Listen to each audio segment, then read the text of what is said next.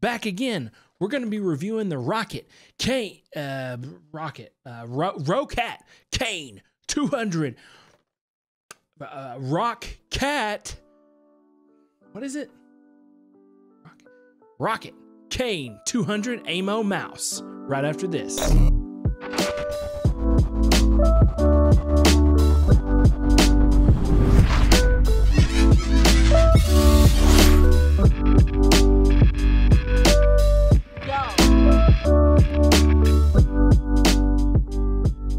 Hey, thanks so much for sticking around for this review of the Kain 200 mouse.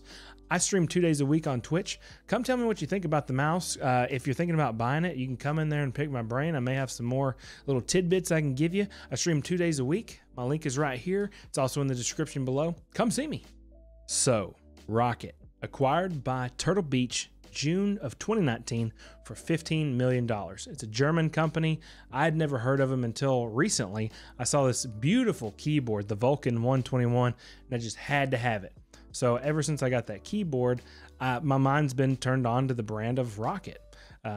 What's really blown up the news lately is that Dr. Disrespect recently signed a contract with them for $1 bajillion, and he switched over his mouse pad, and his keyboard to Roccat.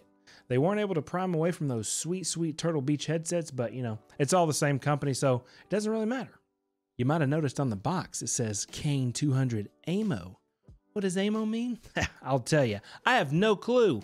I looked on the internet for a long time, like 20 minutes.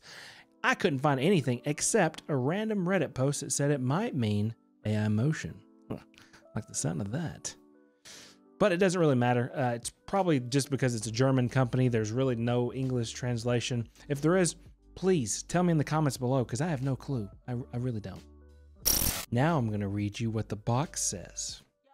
50-hour battery life, 16,000 DPI owl-eye sensor, 50 million click life, 1 millisecond report rate, up to 1,000 hertz polling, 16.8 million RGB color, 100 gram weight, 512 kilobit onboard memory. Taking a look at the mouse, you can see there's some RGB coloring right under the scroll wheel and right down here at the logo. Very subtle, you know, nothing on the sides, back, or bottom or anything like that. Very subtle, not tacky. I like it. You can, you know, bring your whole setup full circle with the RGB. Concerning the performance of the mouse, my aim has literally never been better.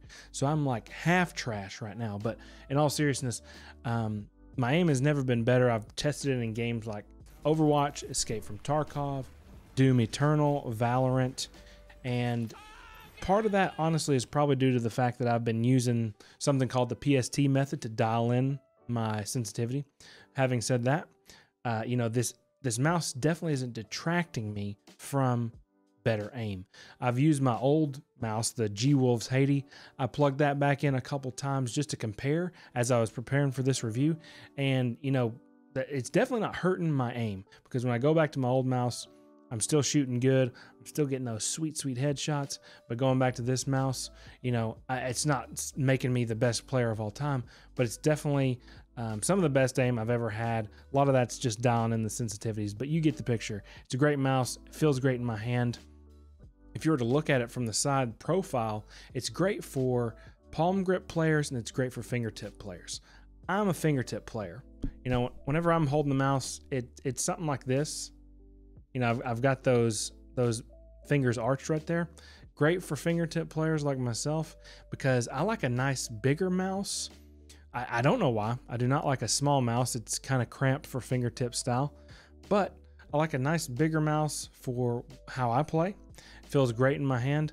The best thing though, mouse buttons 4 and 5. They're huge. They're freaking huge. It's kind of like the Death Adder by Razer.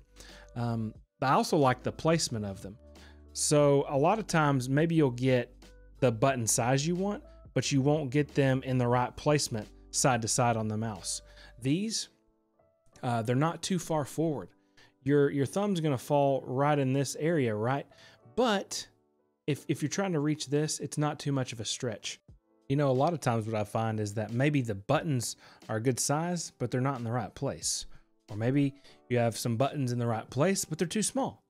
This mouse is literally perfect in that regard, they wind up where they need to be, and they're the size they need to be as well, at least for my playstyle. The only thing I maybe would like to see is a few more buttons on the side. I'd like to have some more things to play with. I know some of their other mouses, they put some stuff up here on the top. This is not one of those mice, but you know, it is what it is. There are several popular mice out there that I think have inferior side button placement. Things like the G-Wolves Haiti, which is what I switched away from, the Razer Lancet, the SteelSeries Rival 600, Logitech G604, Logitech G502. One that I did mention was the Razer Death Adder. It's very similar in side button placement to that. A mouse I've used before in the past, went away from it for, you know, some different reasons, but I would compare the sides to that, which is something that I really enjoy. So the worst thing about this mouse is not the mouse itself. It's actually the software. I'm going to tell you all about that, but let me go through the software for you so you can see what it looks like, see what settings are in there before you buy. All right. This is what you see when you first open it up. Up at the top, I've got a keyboard and I've got the mouse. So you may only see the mouse if you load this up on your end. The first thing you see right here, AIMO, Intelligent Lighting System, activated. What's this? Oh, that's my AIMO level. What's your AIMO level? That's how much crap you've bought from Roccat. They give you a level. I bought 2 things and I'm only at 50%. What's up with that? So we're going to go over to the mouse tab, settings. Here's all the different things you can do. Vertical scroll speed, horizontal tilt speed, double click speed, Windows pointer speed, DPI switcher. This is where you're going to lock in all your different DPIs. Right now, I'm only using 3 different DPIs, but you can have up to 5 per profile. We'll come back to profiles here in just a minute. Now we're going to go to button assignment. Right here is where you can assign what, say, the scroll wheel does or the mouse 4 and 5 button on the side do. You can set up a macro, you can set up multimedia, you can disable the buttons if you want to. You do all that here in this menu. Illumination. I've got mine set on the AIMO Intelligent Lighting System. It just reacts. I've got it set to AIMO on my keyboard as well. So they just react in tandem with each other. So if the right side of my keyboard is yellow, the mouse is going to be yellow as well. So I usually keep it on that. But they've also got other things like wave, fully lit, heartbeat, breathing, blinking, battery indication, which is a very fun one for people who don't like to have fun. Over in the advanced settings tab, that's where you can get a real-time display of your battery, signal strength. You can tell it to go into automatic standby after 15 minutes, or, you know, type in what you want there. Energy saving, reduce polling rate, you know, blah, blah, blah. My polling rate is set at 1000 Hertz. We have angle snapping, sound feedback when you change your DPI, you change your profile, or you change your volume up and down, 0 debounce, distance control unit, and then there's the factory reset. 2 things I want to talk about that's kind of related to the software. Number 1, whenever you switch through your different DPI levels, you do that with this button right here, the one that says DPI. When you switch through those, there's also an audible sound cue that plays if you've got that turned on, like we just saw in the settings. It's very nice because I used to set it up like with an old Logitech mouse. I would have different lights for my different DPI levels. That way I kind of knew where I was at. So it's nice that I can press the DPI button and it reads out 1000 DPI, 2000 DPI. But there's this weird thing where I hit my very highest DPI setting. It doesn't say DPI 3000. It says DPI up. 1000 DPI, 2400 DPI, DPI up, 1000 DPI. Why? Why does it do that every time? So I don't know why whenever you get to your top level DPI, it doesn't read where you're actually at. It says DPI up. The other thing has to do with the profiles. You can have up to 5 profiles for the mouse. I had one for Overwatch set up, so that way, whenever I switched to Overwatch, it could go to that higher DPI setting that I like to use, you know, when I'm not on my desktop, when I'm gaming. However, it never switched. So I don't know what's up with the profile thing, but I think it's broken. The Swarm software is just a straight up miss. There's no hit to it. It's all miss. Here's what happened when I first got the mouse. Day 1, So I download the Swarm software, you know, so I can customize it and stuff like that. Got a new toy, got to play with it a little bit. I got the software, installed it, and it said, you know, it showed my mouse up there in the top like we just saw, but it wouldn't let me customize it. It said, you need to update your software to get the AIMO module. Okay, first of all, why did the software I just downloaded not come with the AIMO module? Whatever, you know, things like that happen all the time where you download software and it has to update immediately after you download it. Whatever. But this is like missing a whole module. That's kind of weird. And so I try to download it. You go to the update tab, it's trying to run the update and it's just sitting there doing nothing. It's doing nothing. Wait, doing nothing. Nothing visible. You try running the program as admin, uninstall, reinstall, nothing. I installed an older version, nothing. So I take to Google and I start looking. Once again, I found another Reddit post from years ago, like 2 years ago, with people having the same issues. People from a year to a year and a half ago having the same problems as well.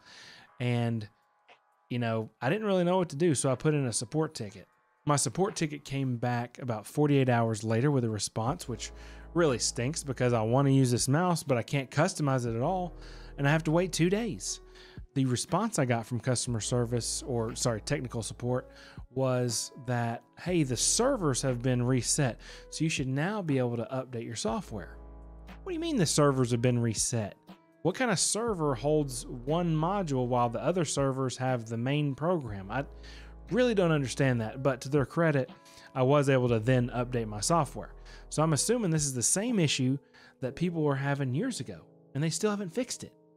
So that's the thing. If you're going to buy this mouse, I highly recommend you download the software now while the mouse is on the way to your house rather than the day of. That way you've got all the time in the world to get all the little modules you need.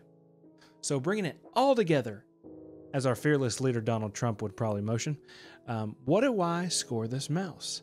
I think for the mouse itself, I'm going to give it a 9 out of 10. I give it a 9 out of 10 because it's a great mouse.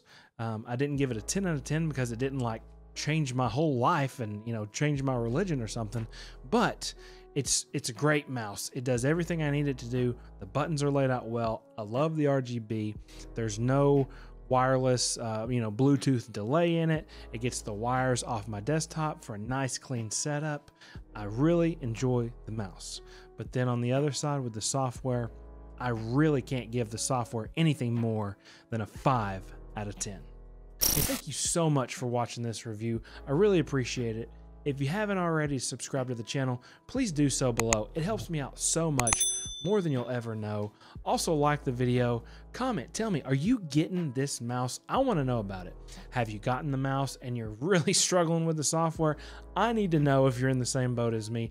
I need the moral support, so please comment below and let me know. Also, don't forget you can find me on Twitch, where I'll be using this mouse to blow people's faces off. I will see you there. Holler at your boy. Bye-bye.